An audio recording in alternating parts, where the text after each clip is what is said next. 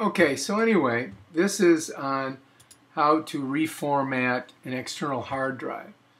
So I bought this Seagate hard drive, and it's right here. Let's go ahead and take a look at it. And for some reason, it allowed me to upload all this stuff. But now, when I try to upload something, watch. You see that little no, it's not going to let me do it thing? It won't let me do it. But it will let me go in here and, look at something. Like here's some photos that I took. So, and I can also, if I want, I can pull something out of here too, or make a copy of it. Let's say I want to take this one picture here and pull it out. So it allows me to do that, all right? But if I go like that, it won't let me put it back in there. I'm going to hit info up here. It's going to open this up. So now when you look at this, you're going to see that this has been formatted for Windows NT file system. And I don't know how it got that way, but it's got a read and write for me, and it's got read only for everybody else. But it just won't let me, do it. So the solution to it is, first of all, I took all of this stuff and I saved it on the Seagate hard drive. So I did copy all this, but I have to reformat this. So the way that I reformat it is I have to go into Applications. I'll just go into Applications. So I'm going to go into Applications. I'm going to go down. I'm going to find Disk Utility, which is in here somewhere. Here it is.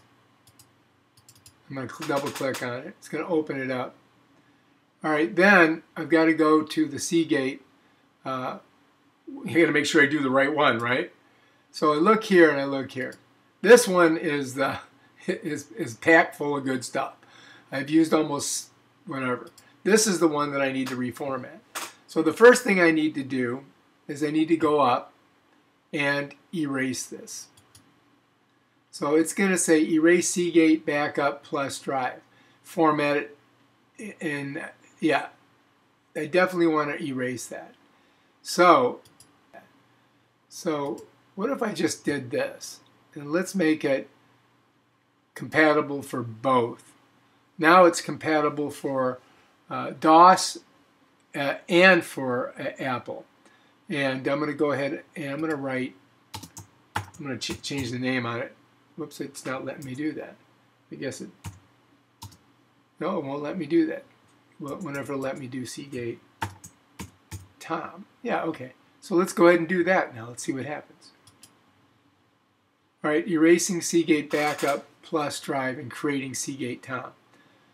So anyway, I had to choose what format I was going to do it in. So what I'm doing is I'm going to format this so that I can use it both on a Mac and on a PC. And so it's mounting the disk, it's doing whatever it has to do. Apparently I only got 4.2.7 gigabytes free. I hope I didn't just erase process complete. Click done to continue. Alright. Alright, so it says now I'm DOS formatted.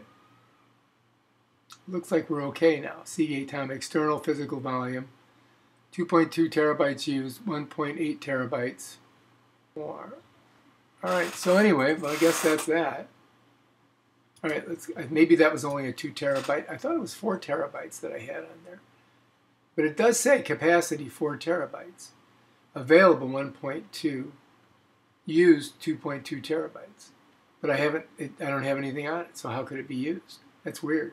Alright, anyway, that's how you do it. If you like this video, please subscribe to my channel and check out my other videos where I try to do shit that I can't figure out what I'm doing and then I don't know if I did it right or not. Alright, whatever. Bye.